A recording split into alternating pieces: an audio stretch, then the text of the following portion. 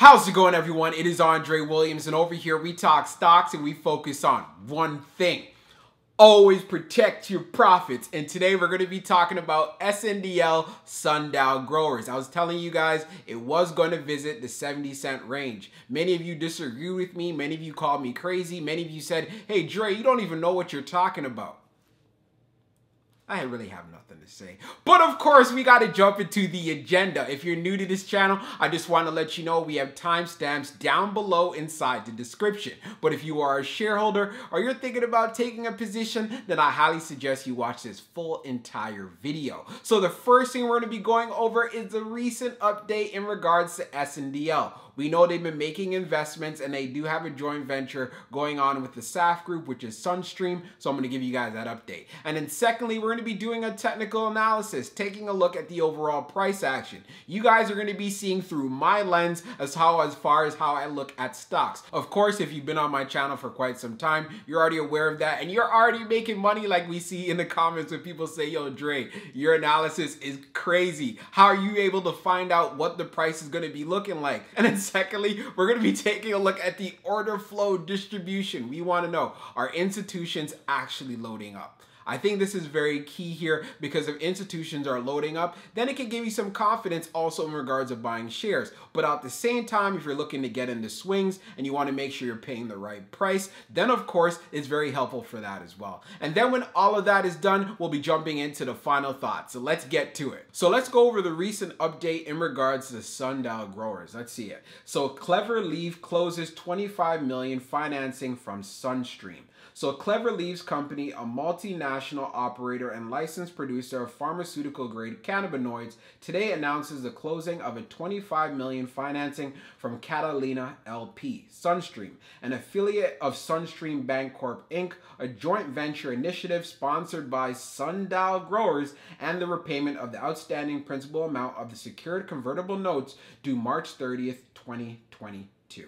So taking this into consideration, we already know Sundial is like, hey, you know what? They want to make strategic investments. And in this case, I like it. The matter of the fact is, though, we want to see a little bit more from SNDL. As far as how far this is going to actually pay off for them, hey, yes, it can. But at the same time, will it have a big impact in regards to the balance sheet on them making money off loans and so forth? Not so much, unless they end up getting a really big deal in regards they can end up making more money off of that. But that's just one of the things I want you guys to be aware of. So now let's jump into the technicals. So we're going to be doing a technical analysis for SNDL Sundial growers. Let's see how it performed on the day. So it ended up closing at 80 cents, being down 0.39%. On the low, it tested 78 cents, and then on the high, testing 82 cents. When we take a look at the volume stats on the day, you can see it traded at 109.998 million shares. And as far as for the average volume over 10 trading days,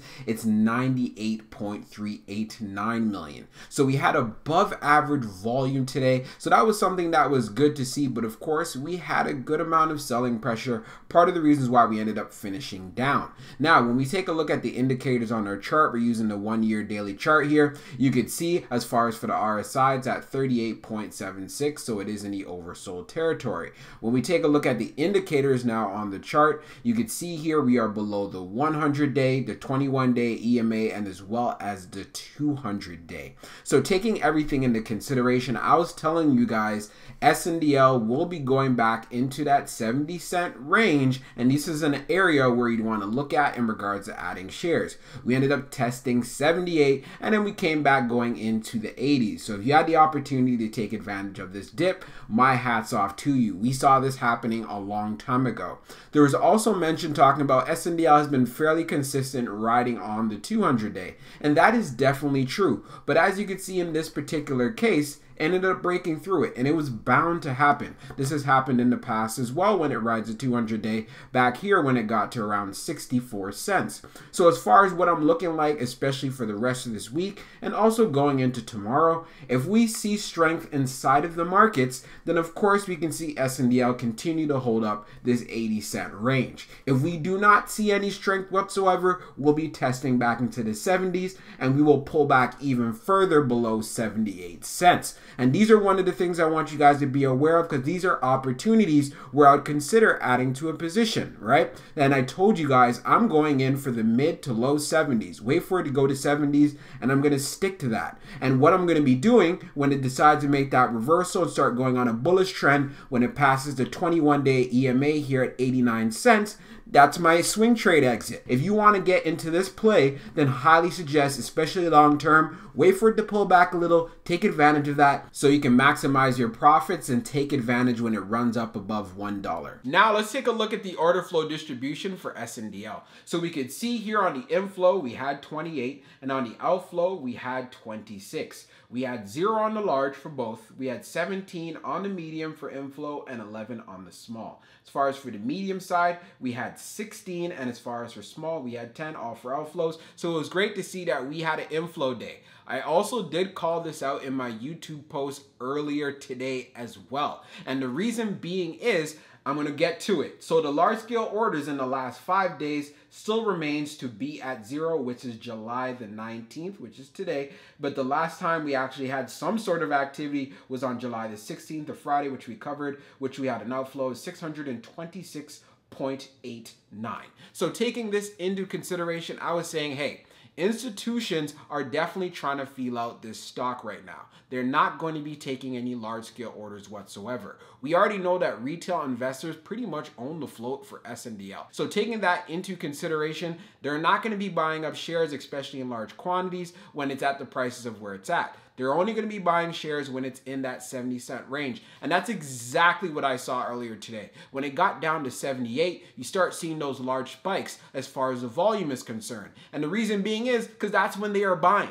So I want to make sure you guys get into the habit of paying attention to things like this. So now let's jump into the final thoughts. So for my final thoughts for SNDL Sundial growers, hey, I'm definitely going to continue to keep this stock on my watch list. You guys already know, as far as buying ranges are concerned, I love it in the 70-cent range. And that's also another reason why I like to load up there, because I want to take advantage of swing trades. Secondly, it was great to see the update that they had from Sunstream. We already know this is like their investment vehicle, another way where they can make some money off of putting loans out there. But at the same time, of course, if they want to continue to go down this route, we want to see continued strength, continued deals coming through the pipeline. Also, we do know, as far as it is in the cannabis sector, there's a lot of catalysts to actually look forward to, and it's part of the reasons why I love it for swing trade opportunities. Another thing, when we last checked on Fintel, as far as for the short interest information, we saw the short volume ratio was well around 40%. It is double what we look for in regards to short squeeze potential.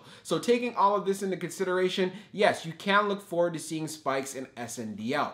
But for anyone who's looking to go long, especially if you believe in the long-term prospects, then of course I would continue to be patient and only add when it's in those 70-cent ranges. And if it gets even below that, like I was saying in the technicals, even going into the 60s, I would load up even more. But at the same time, one thing I want you guys to be aware of is do not get fooled with all the FUD that you see out there as well. There's a lot of articles coming out that, oh, SNDL is too expensive or blah, blah, blah, blah. But at the same time, you need to do your own homework and your own due diligence so you could have the right game plan and the right strategy that works best for you. If you have a high cost average in SNDL, but you also do believe in the company, hey, use these opportunities to actually average down. Especially when that bill goes through on the federal level, you already know, rising tides float all boats. SNDL be able to benefit from this, because with that buying pressure, of course, we can force a potential short squeeze. And that's one thing I want you guys to be aware of. And also, I want to let you guys know, I am not a psychic. I am not looking for praise. I am not looking for accolades. But one of the reasons why I show you guys order flows and I give you guys the ranges of where prices can actually pull back to, because we got to start thinking like institutions. We want to get deals. Stop buying on the high. Focus on buying on those lows. We saw where the 200-day is. Hey, we know that it tends to bounce off of it, but also at the same time, we've also seen it break through it. So when it does break through it, that's when we decide to pounce, only if you feel like doing so, because of course, this is not financial advice. Hope you guys enjoyed this video, and we'll be talking real soon.